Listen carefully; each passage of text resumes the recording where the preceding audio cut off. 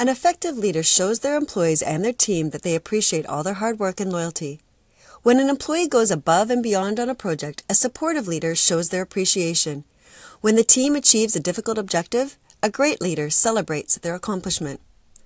Wondering what you can do for your staff to thank them for all their efforts? Here are today's hot tips for building resiliency and celebrating Employee Appreciation Day.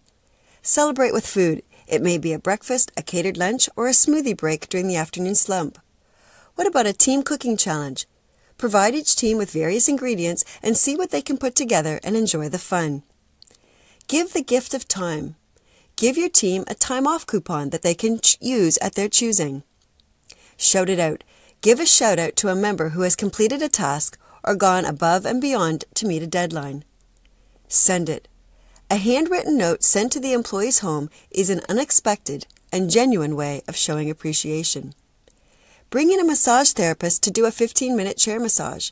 A little bit of pampering goes a long way. Your employees are the most precious asset. Let them know that they are valued and appreciated.